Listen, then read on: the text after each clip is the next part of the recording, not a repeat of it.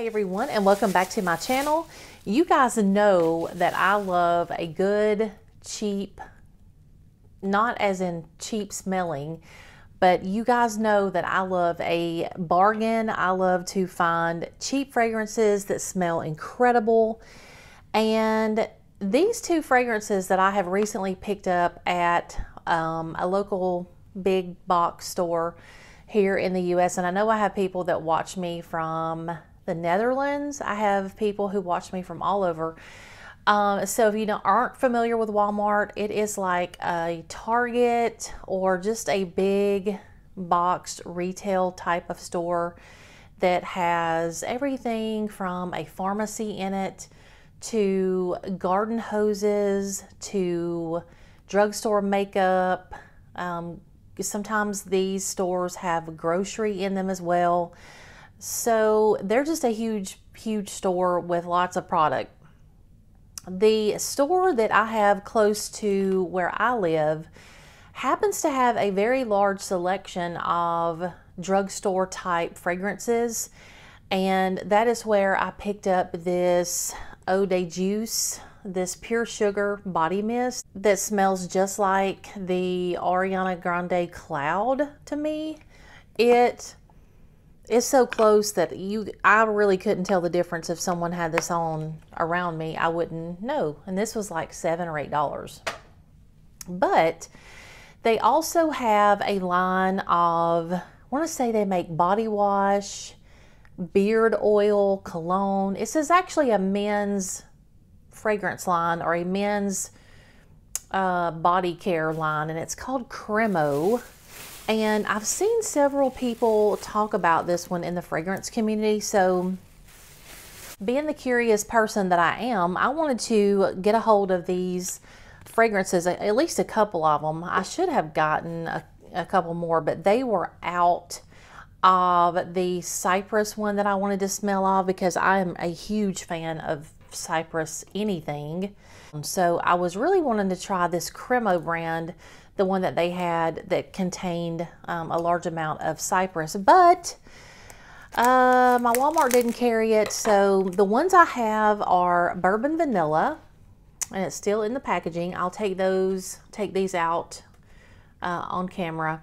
And then I also have another one called spice and black vanilla.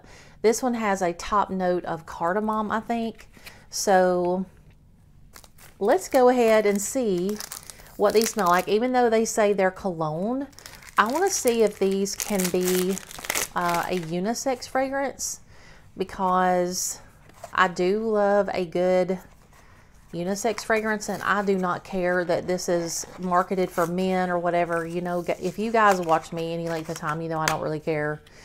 I'm just after a good fragrance. If it's unisex, fine. If it's marketed for men, that's fine. If it's too barbershop-ish or too cologne-y, if it has a lot of oak moss in the base, I'm probably not going to like it, because that kind of, it's really a turn-off for me. It's actually a turn-off for me if I'm around a male that is wearing it. But let's go ahead and test this one. This first one is the bourbon vanilla. These are glass bottles. They're very heavy. They have Cremo etched into the sides, and of course it has this cheap, you know, metal cap. But it's a pretty substantial looking bottle. The front label is just a paper type of label that's covered with like a plastic.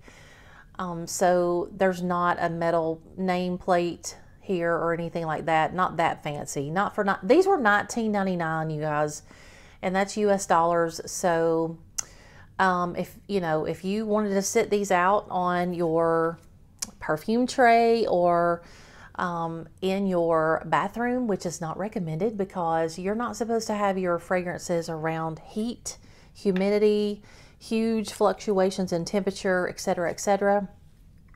But if you did have this sitting out, it certainly would not look bad. The packaging is not bad, is what I'm getting at. And let's see what the sprayer is great. I think the sprayer is fantastic on this one, actually. It kind of sprays into this mist, which I love. The fragrance itself, it does lean masculine. And what I'm going to do with these, I am going to put these on skin and wear them, because I have read on Fragrantica that these change dramatically on skin. So I want to give them a fair shot. This one does come off masculine, so I can see this definitely being picked up by a man. But it's not very strong. It's not a super sweet vanilla. Even though it's bourbon vanilla, I'm not getting a boozy. I'm not getting a huge boozy vibe from this. There is something in here though, maybe some vetiver or something, that is cutting the sweetness down a little bit. Okay, so I am actually looking this one up on the internet right now. I went to Fragrantica and they don't list this one in the lineup that they have on Fragrantica. So I had to go to the Cremo website, and it says it's a distinctive scent of spiced bourbon and rich oaked vanilla. So that's really all that is in here according to their website. Although, let me bring the iPad over. Although their website does show, if you can see here, it does show like some orange, like the zest of an orange or the orange rind. And it shows cinnamon. I think that is star anise there, or anise, star anise.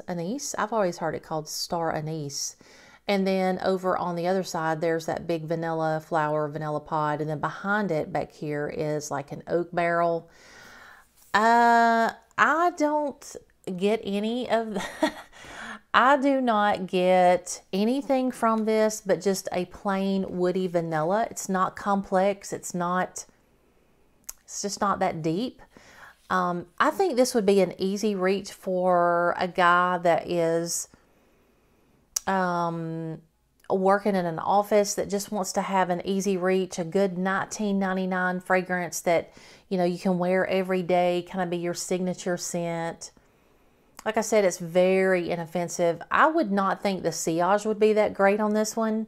And I don't know about longevity because I just sprayed it here on camera. But overall, I would not be afraid to wear this one myself. And I plan to do that over the next couple of days and let you guys know. Just wanted to mention that this is an EDT version, so it's probably not going to have that much longevity. But I will spray this on skin and on clothing and see how it performs and let you guys know on this one. The other one is the Spice and Black Vanilla. And this one has this obnoxious packaging. So I will go ahead and open this one up. Okay, I finally got this one out of the packaging. You can see how I had to basically dig it out of here with a pair of scissors. So that was annoying. But this is their Spice and Black Vanilla. And looking on Fragrantica, it has top notes of cardamom, middle notes of cashmere wood, and then the base is, again, bourbon vanilla and vetiver. So let me take a look. I think before that oak, it was almost like a wet oak. Oops.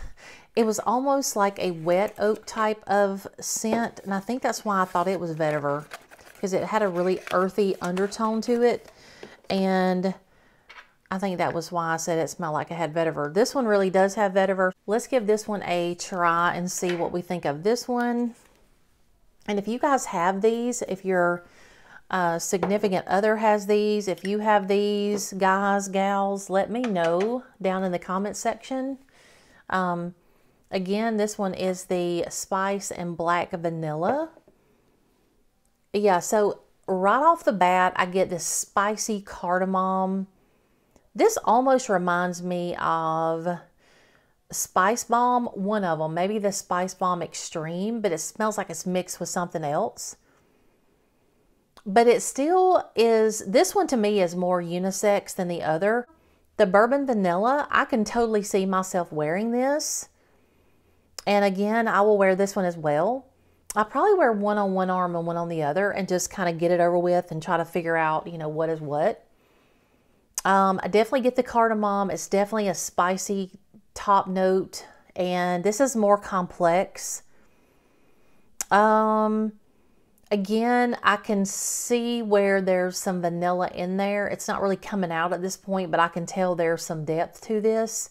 And I don't know if the vanilla is going to end up, you know, like really sweet or whatever, but just off first spray, this is not a very sweet fragrance either.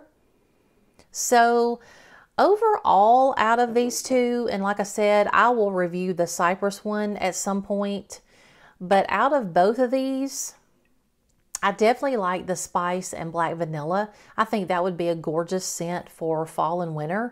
This other one though, the bourbon vanilla, I can see this one being worn any time of year.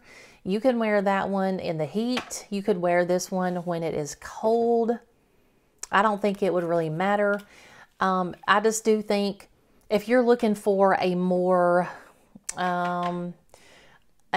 deeper type of fragrance that develops and offers you a little bit more than just a linear woody vanilla scent, I think that this spice and black vanilla is probably going to be your best choice. Now, when I was at my Walmart earlier, you can see that I did a quick scan through the fragrances that Cremo had to offer, and it was clear that this spice and black vanilla was the most favorite because it had a an opening there where people had, you know, picked up their fragrances, and, you know, it had that like little gap at the front. So obviously that one had been shopped a little bit harder than the others, but I do think both of these are a good choice if you're looking for a very, very inexpensive fragrance that can really be worn by anyone, really. Yeah, so anyway, guys, that is all I have for you today. I will do a wear test on these, and you will see me wear these for my what I wore this week video the week of Memorial Day, because this is the week before Memorial Day right now. So I'll be wearing these this week and then talk about them next week. So if you want to know how these performed, if you want to know my deeper thoughts on these, check that video out next week. But until next time, be prepared for my 25 fragrances under $25. I'm not going to be including these since I've talked about these and dedicated a video to these already. So there are going to be 25 fragrances under $25 at the time I'm making this video. Now, if you come back and you watch this video at a later date, then I cannot guarantee you that these fragrances are still going to be $25. But at the time that I am doing this video, these fragrances were under $25, and I got them either at my local TJ Maxx, local Marshalls, local Ross, places like that, or even Burlington, or I got them from Fragrance Net, Fragrance X. One or two of them I may have gotten from Macari. So I do want to talk about them, but usually if they are like I would not talk about a $50 fragrance that I got off of Macari at a steal for like $10, because I know you're not going to be able to get it for, you know, $25 out in the real world. So I have deleted those out of the pile, but the ones I'm showing you, truly I got at a decent price, and they were under $25. So make sure that you are subscribed to my channel. Make sure your notifications are set to all so that when I upload that video, you will know that it's coming. I do know that the 20 fragrances under $20 part 1 and 2 was an absolute hit. I'll put one of the links up here to that video. The views on those videos are ridiculous. So it tells me that this is a very hot type of topic. People love to smell good under $25. And you never know what you're going to see with these videos. You may see a hidden gem. I personally do not watch a lot of fragrance YouTube videos, so I don't know if some of these are already talked about. I know one in particular I have never even heard of myself. I actually did a quick search and could not find anything on the fragrance. So hopefully you guys will find a new fragrance. You will find a new Cheapie that you have not heard about before, and you can share it with someone that you love, maybe a friend or your spouse, significant other, partner, brother, sister, mother, whatever. So anyway, guys, that is the only 2 fragrances that I have to bring to you today. If you like this video, give it a thumbs up. And again, don't forget to subscribe and hit your notifications. Set it to all so you'll know when my next video is coming. And until next time, guys, I will see you in my next video. Bye, guys.